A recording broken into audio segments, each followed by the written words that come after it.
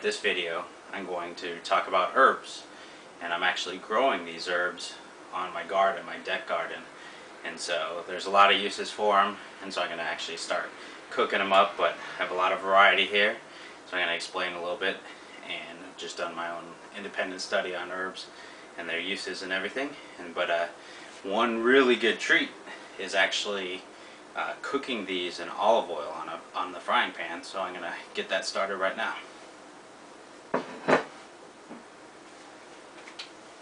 Extra virgin olive oil from Italy.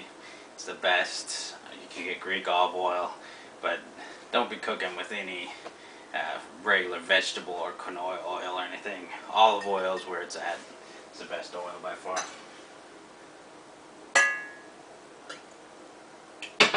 Very liberal amount of olive oil that is too.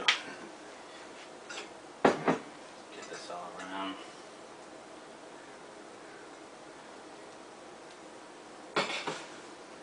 Alright, while that heats up, I'll start explaining some of these different kind of herbs.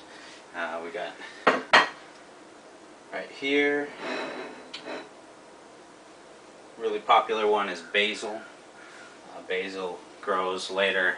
I don't want to plant it too early because it's a pretty tender herb, but it's really good to start planting around now and end of May, June.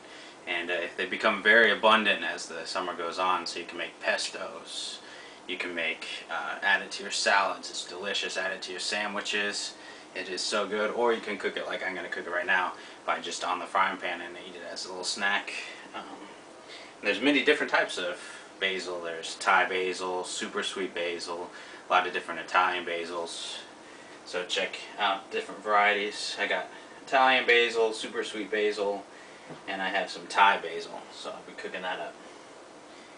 Here's really, most people know sage. This is a purple sage.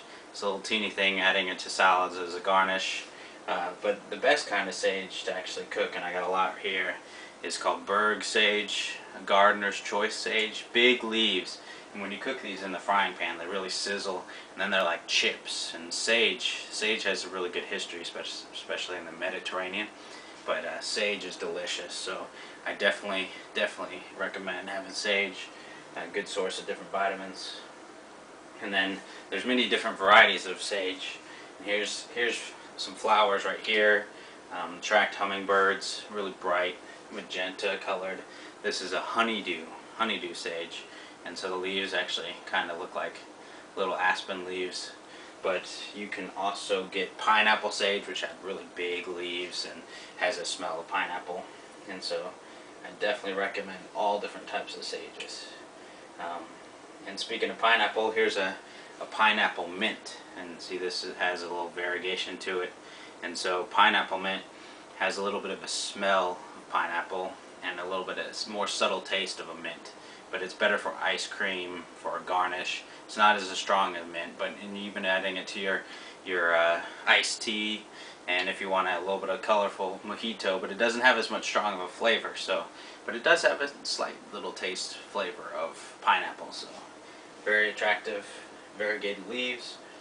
And then more mints. This is called an orange mint. It's a peppermint. There's many different types of peppermint. This one almost tastes like candy if you just.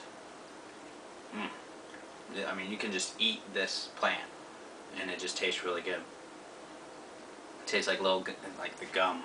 It tastes like gum, and so you can add this. So if you want a peppermint, orange mint, mojito, this is a very good one. And then here I have a spearmint. So the leaves are a little bit more jagged, and this one's the more popular type for mojitos and drinks. So mint juleps, adding it to your iced tea. So spearmint, and it's not as clean of a taste. It has a little bit of a pinch to it, but spearmint's very good. So this one's Kentucky Kernel. There's many different types of spearmints. You can get Spanish mint, Moroccan mint. Usually all of them are a different type of spearmint, and then again, mojitos, summertime baby. So this is the one. So make your own, grow it on your garden, and mints spread almost like weeds. So if you have actually a regular garden, you actually want to keep them in a container unless you want them to spread. I actually like them as a ground cover. and because they're useful.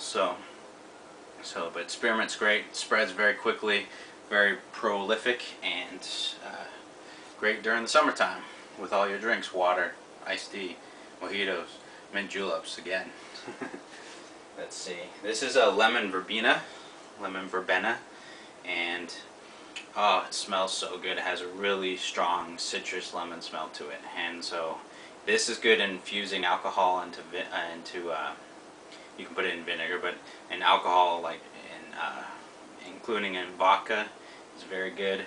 So you can buy a affordable vodka, add several leaves of, or several big amount of lemon verbena, and it will add that really good lemon flavor to it naturally. So I highly recommend lemon verbena.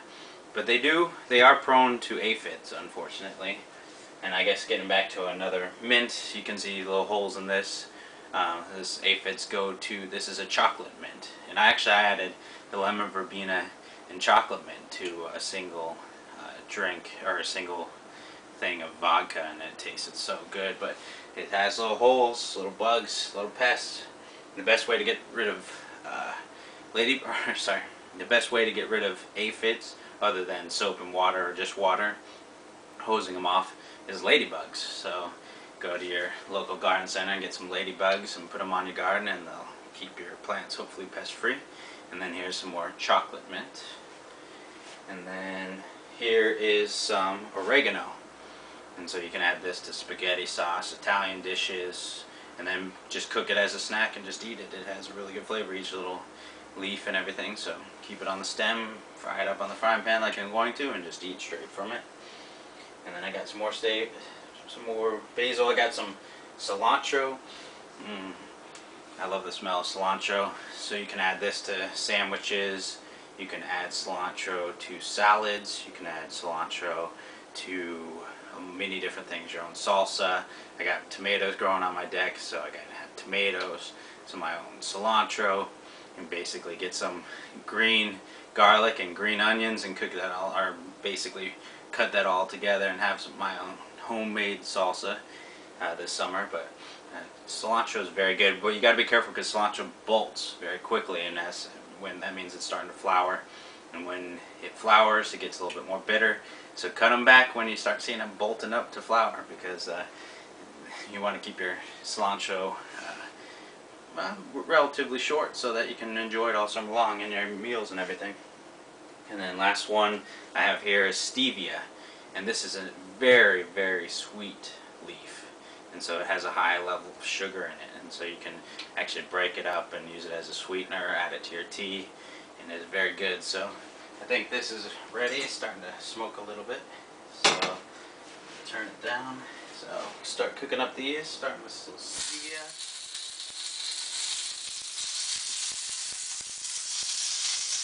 Add in some sage.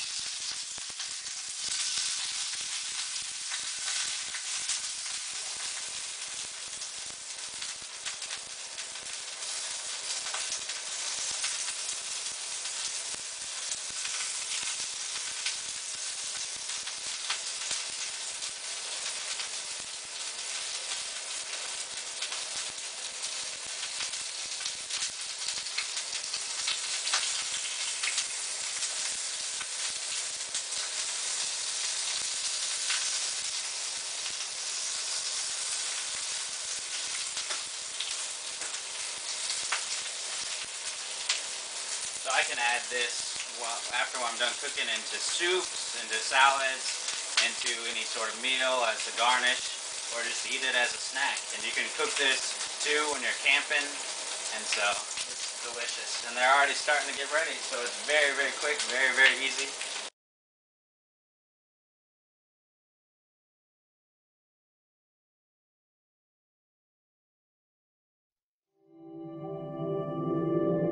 Perspective.